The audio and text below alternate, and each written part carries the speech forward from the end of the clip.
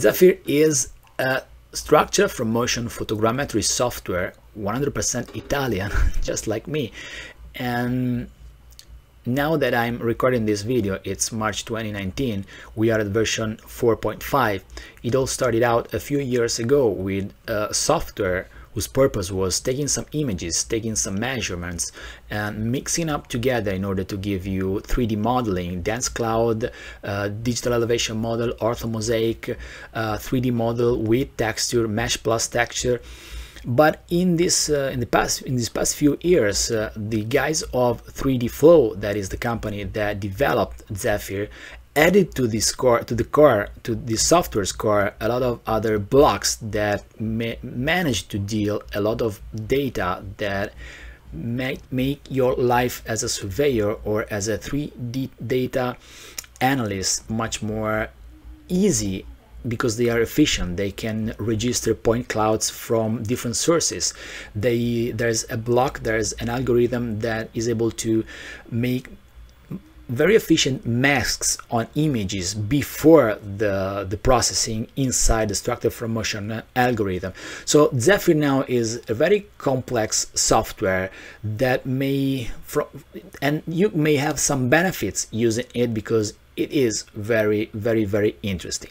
In this video, I'm gonna walk with you, or better saying, why don't you walk with me in this and the next videos inside Zephyr to see what are its features and see if it can suit your requests or can be benefits for your work. I'm gonna start with taking the images and bringing it inside Zephyr. But this is the main area. This is the workspace of Zephyr. This is 3DFlow logo. Unlike other softwares in which you have to select the images that you want to process and bring it inside it, in Zephyr you have to start a new project. And before actually seeing the images, you have to launch at least one process, that is the alignment. So you have to launch the align process and generate the point cloud, the sparse point cloud, in order to see the images. Just to let you know which version I'm using the 3DFlow Zephyr aerial version. The aerial version is the most complete version of Zephyr. There are some other version of Zephyr, starting from a free one, then going through a light one, but you can check them out at 3dflow.net. I'm gonna put the link in the description. This is the most complete version of Zephyr, and is the aerial version 4.530. So let's start a new project, because you have to start a new project. Workflow, new project. It opens up a wizard, a project wizard, where you can choose some options, but don't worry, because you don't have to put the flag on these boxes necessarily now, because everything can be done in the next steps of the structure from motion process. There's just one box that I advise you to check, and it's this box here: check online for pre-computed camera calibration. That means that Zephyr, if you have an online connection, internet connection, Zephyr can access to online database to take from this database the information of the combination of camera and lens that you use for taking the pictures that you're gonna process. So I'm gonna hit next, and there's another window where you have to add the pictures. So left click on this big plus button, and you have to choose the images that you want to process. These are some images that are JPEG files, but you can also import TIFF files, PNG files, GIF, BMP, and also, of course, where they are here, DNG files. So the raw files, if you have the ability to register, if the camera that you're using has the ability to register raw files. I'm gonna click here, apri, means open, and here are the pictures that are listed inside these boxes. This box, if you want to remove some of these pictures, just select them, or multiple select them and click this minus button. If you somehow forgot some pictures, just click on this plus button and check your folders for pictures that you want to bring them inside this box. When you've done, next. So Zephyr access to this kind of database online and assign for each pictures some information that deals with the camera and the lens, and is FC6310. That's kind of a unique ID for the camera and the lens that I use for these pictures. Especially I used a DJI Phantom 4 Pro drone and the camera that attached to this drone, and it's kind of a unique identifier for that camera, which has got 9mm real focal length, which is 24mm 35mm equivalent focal length, and here's the resolution. I don't know why these pictures are in low resolution. Well, actually I processed them inside Adobe Lightroom and then I exported them in low resolution. I don't know why, because it's always better to deal with high resolution camera, but high resolution images, but that's not the point of this video, because just want to show you what happens when you bring inside the software the pictures and you launch the align photos. So next, I'm gonna go quick on this window, because I think that I'll go back in next videos. I'm gonna choose some alignment parameters, that is aerial pictures, because the pictures have been taken from a drone. Preset, I'm gonna choose default, but I can choose between deep or fast. It's kind of how deep the software is gonna go in the analysis of the pictures to find points that match one picture with the other. So I'm gonna hit next. There's kind of a quick recap of what we just decide in this in the previous windows. These are the picture listed here. These are the position of the pictures here, because they have information in terms of point of shoot, coordinates, latitude, longitude.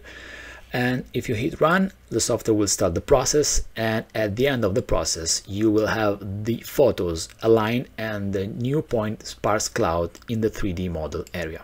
At the end of the process, Zephyr shows you how it went, and there's a window here where there are the picture listed with the file name, and there's a big yes, green yes, under in the column which is titled reconstructed. So that means that the picture has been aligned and the sparse point cloud has been reconstructed. So I hit finish. Here we go. The main area is now filled with two kind of information. One is the point cloud. This is the sparse point cloud that has been reconstructed after then all the images has been aligned, and there are the images too. These are the images, the location of the images, one respect to the other, and all the pictures relatively to the ground, to the area that has been surveyed somehow, that being where the drones flight and took the pictures. Here are the picture listed here in this box, in this area here, that is the picture area, but there also the log area where you can have track of what happened inside the software. Let's do something with the pictures, and let's inspect the picture and let's see what you can do once you have with the pictures, once you have a point cloud, a sparse point cloud inside the area. You can see the sparse point cloud here, and you can see the cameras here. This is the project area. There are some boxes. These boxes are empty. The first two boxes now are full with something. The camera boxes is full with the pictures, so you got the picture listed and you have this flag, so you can, I don't know if you can see them. Okay, pay attention to this, the position of the cameras and the little thumbnails. You see, if I click on this box, check or uncheck, I can make the picture appear or disappear, or if you want to make all the picture disappear, you just right click on the first one, hide whole, and bring them back, show whole. If I double click on an image here, but also if I double click on an image here, I access to the information that are relative of each picture. So this information gives you some information about the picture. So there's the path where the picture, the file of the picture is stored. There's the resolution, so 2048 pixels on the wide length, 1364 pixels on the short side. This is the position of the center. This position of the center is in a precise coordinate reference system, and is this coordinate reference system that is named here, that is written here, that is WGS84, is a projection, so it's UTM zone 32 north. It's not longitude and latitude. By default you got a projected coordinate system, but you can always change these settings inside the software, inside Zephyr. Then there's you get the chance to show the X information that opens up a new window where there are written some more information about the manufacturer, the model, so camera plus lenses, the software that I use. After having shot the pictures with my drones on the field, I processed the raw file with Adobe Photoshop Lightroom Classic, and I exported them back in JPEG, low resolution file. Unfortunately, I'm sorry about that. Date and time, shutter speed. Then there's some information about the aperture, and there are some more information about the focal length and some other stuff about the exif files, or the kind of the properties of the pictures in terms of exposure and acquisition of the data. Then there are some more information here about the internal parameters. So these are features that will be really important in the next phase. Well, actually, next steps. Well, actually, they have been already important, because alignment of the picture is based on this information, or better saying that this information have been calculated after the picture have been aligned. So these are information about the focal length, the real focal length that's been recalculated after all the picture has been checked one with the other. Then there's the optical center, CX, CY, there's the radial distortion, the tangential distortion, and then some more other information. We'll go through them in the next step of this video, next videos about Zephyr, because these are more in-depth topic about photogrammetry and structure for motion processing. So if I double click, if I right click here on an image, I can make here the image pop up in the two-dimensional viewer. So Zephyr opens up a new window where the picture is shown in the 2D dimension, and I can scroll in, scroll out, or panning. So I use the wheel, the mouse wheel, so I scroll for zooming and I click on the wheel for panning. As you can see, this image is a low resolution image. You can see from my extreme zooming in, and these pixels are so big. So the original picture were not so low resolution. Then you can do something more. You can, well, properties and show X information, we already seen them. You can add a control point from images. What does mean? It means that you can open up a window, an image, and you can add control points. So you can pick points in an image where you know some information about the precise coordinate of that point, and you can define the position of that point inside this image. And you can do that with all the points that you know from the field activities that you did on the field, and you can do that for all the pictures that are inside that make your data set. I'm not gonna do that now because I'm gonna deal with them in next videos, so I'm gonna cancel this window.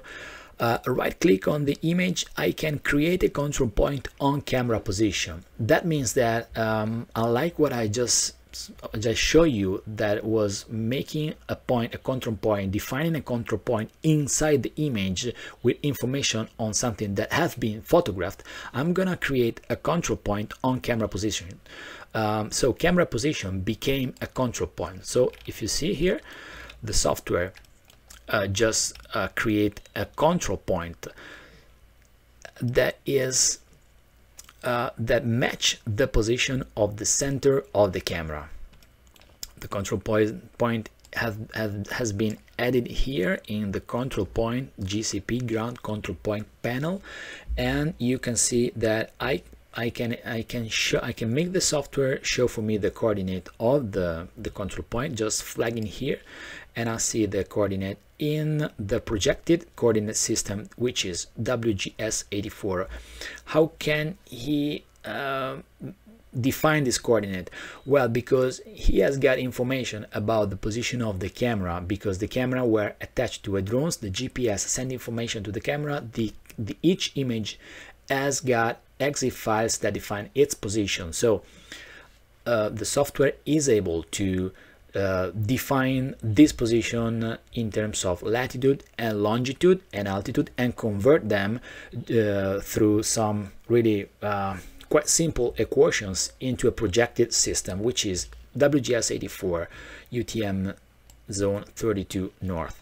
I'm not going to use in the next video control point based on the center of the image. I'm going to use control point in the image where something has been photographed, but that's an option that you have inside Zephyr. I'm going to remove, and you can, if you want, you can. Oh, that's nice. I was just forgetting about that.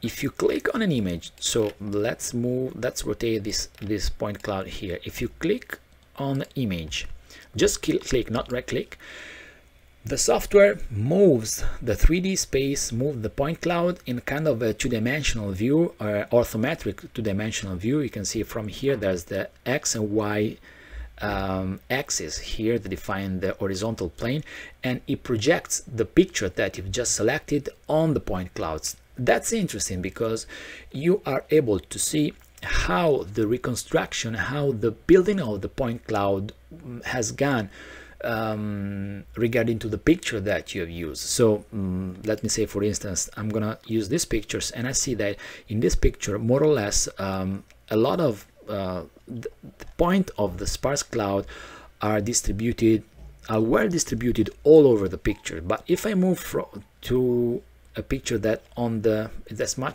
is much on the side of the area that I just surveyed with my drone, I can see that in this area there aren't any picture. There are very few points here, and that's because maybe this is a side picture and there are no more pictures with enough overlap with this image that I've just selected. So you can have a kind of information about how was the reconstruction and the building of the point cloud that made the sparse cloud. I think that I could close here this video. You can rotate the pictures. I don't know, well, actually I'm not sure how this could be useful, but you can right click and rotate the pictures. Let's see if there's something more. You can open containing folder, so you're going to check the pictures in the folder where is stored in your PC. Export camera and photo endpoints. We're gonna go through this in next videos because this is quite interesting, and there's a lot of stuff to see in this tool and in this option. You can remove the pictures if you don't want it anymore inside your project. I hope you enjoyed this video. Zephyr is a really nice software, and we're gonna go through it in the next videos. If you have any question, feel free to write in the comments below. If you need more information about me, you can connect with me at www.metricaltalks.com. And thank you for watching, and see you in the next video. Ciao.